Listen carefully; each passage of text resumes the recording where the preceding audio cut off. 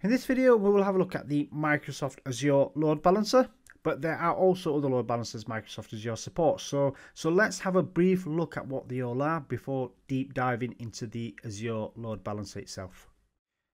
And the first one is the Azure Load Balancer, which is a regional based layer 4 load balancer I'll go through today.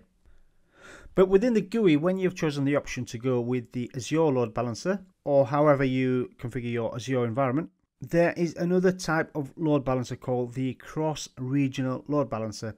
And this is like the layer 4 standard load balancer in the sense that it's a layer 4 load balancer, but it's also used for load balancing across multiple regions as well.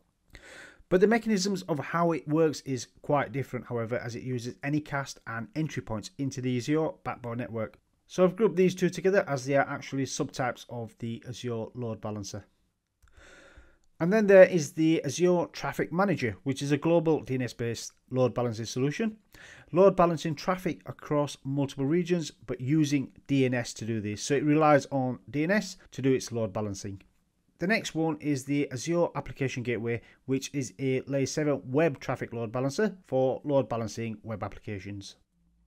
And finally, there is the Azure Front Door, which is quite similar to the cross-regional load balancer in terms of how it uses Anycast and entry points. But it's a layer 7 load balancer, so it's got lots of layer 7 functionality built into it. And from the Azure Web GUI interface, it can help you choose the correct load balancing solution for you. So by choosing the second option below, load balancing, help me choose, it will ask you a series of questions like if you're using HTTPS or not, and if you need to load balance across regions, and other questions before it helps you choose the correct load balancing solution for you. And the second image below shows the 4 different load balancing types and a summary for each of them. Now, just to set the scene, we've got this virtual machine and it starts to receive too many requests from the internet, or it could even be users from the on-premise office connecting to the cloud to this virtual machine. So what we do is we throw a couple more virtual machines into the mix to help with the amount of traffic to the web service, and throw a load balancer in there as well to distribute the traffic. And this is the whole purpose of a load balancer, what it does. So it distributes the traffic to these 3 virtual machines. Now the one virtual machine is not overloaded as the connections are shared across the 3 different virtual machines. And the load balancer also has health probes to ensure the services are up and running and responding.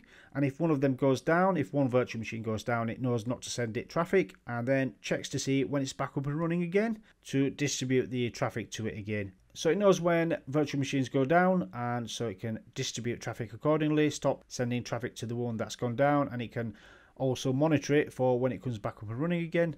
And this is all part of the health probe process. The Azure Load Balancer operates at layer 4 of the OSI model, supporting TCP and UDP traffic. There are also 2 subtype load balancers as well. One is the public or external load balancer, and the other is the internal or private load balancer.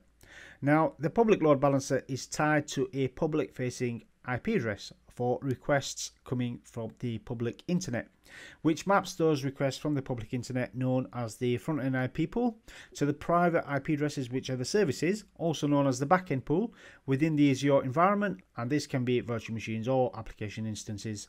And then there's the internal or private load balancer. Now, the private load balancer is used to translate IP addresses to a group of virtual machines or instances in a virtual machine scale set.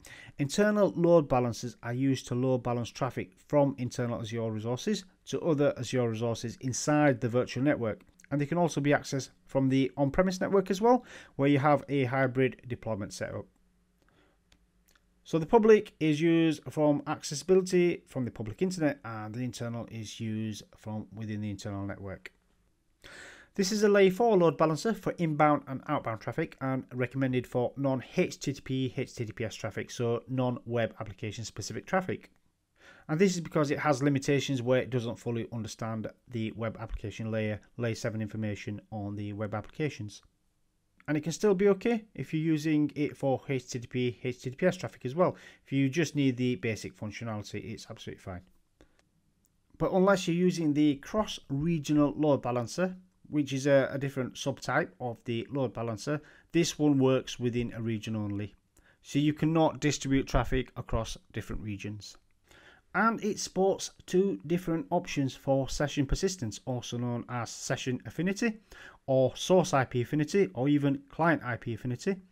And this feature ensures the connections from the same client will go to the same backend instances within the backend pool.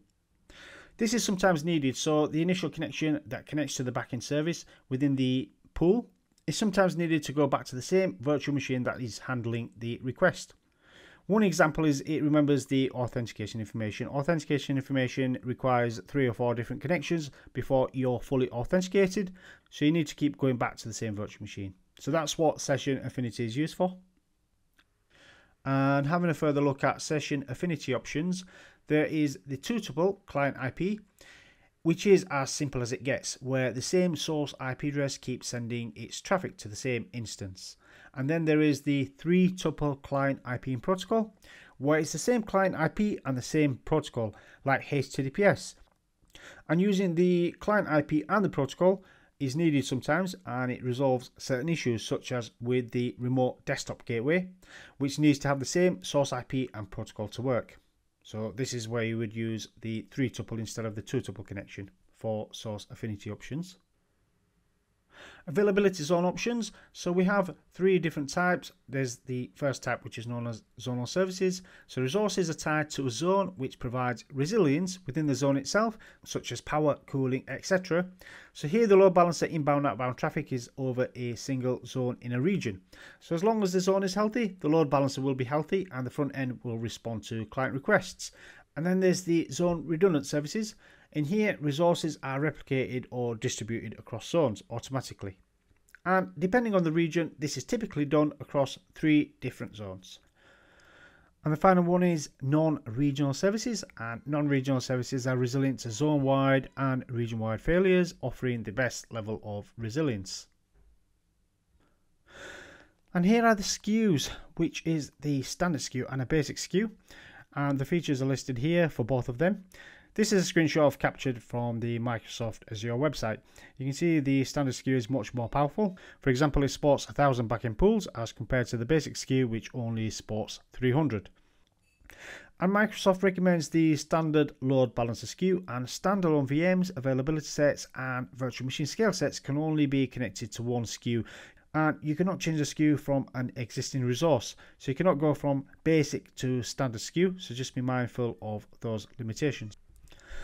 There's also a third SKU, and it's known as a gateway SKU, and this has been designed for high availability performance and high availability scenarios with third-party network virtual appliances like firewalls, IPS systems, DDoS protection, advanced analytic systems and other appliances as well. And these are some of the benefits with the gateway SKU listed here, but it needs a dedicated video of its own, so we are only going to touch on it here. So the gateway SKU is a recommended option when you are using third-party appliances and you are serious about your high availability scenarios and high performance scenarios as well.